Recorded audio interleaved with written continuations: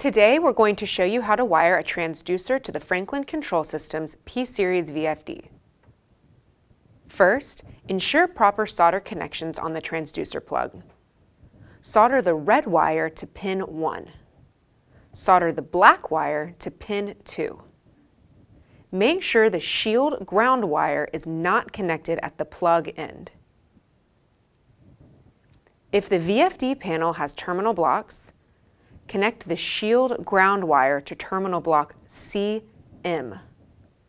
Connect the red wire to terminal block 24. Connect the black wire to terminal block I. If the panel does not have terminal blocks, first turn off power to the VFD, then remove cover. Locate the green I/O terminals on the VFD control board. Connect the black wire to green terminal I. Connect the red wire to green terminal 24.